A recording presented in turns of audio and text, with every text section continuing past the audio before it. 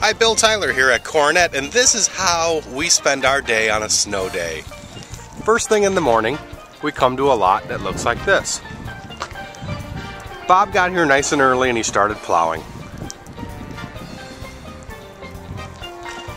Let's see how our day progresses.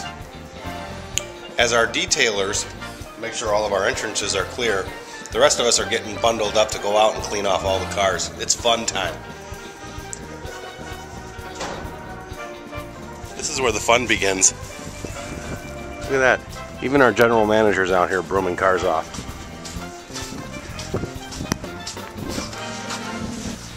And there's Jan. I didn't realize there was so much snow. There's a lot of snow out here.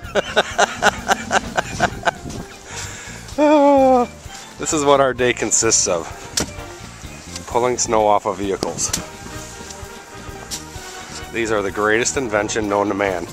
The snow broom. Saves the sales department a lot of labor. But we got to do all these cars. Not just 5 or 10, 100 plus cars. It's a fun snow day at Coronet. And here are the lucky ones. Yep. They don't get to broom cars. We do. There they go.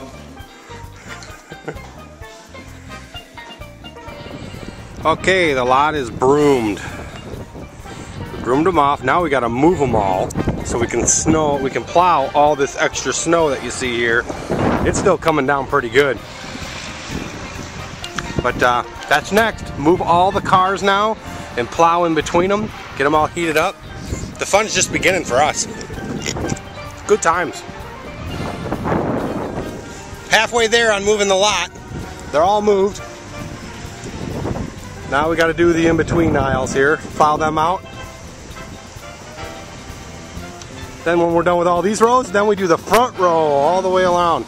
But it's snowing so hard, we're going to give it a little bit. Fun times at Coronet, they continue shortly. And we're through. That was fun. This is what it looks like when it's done. Everything's melted, the cars are all clean. The lot looks like it should.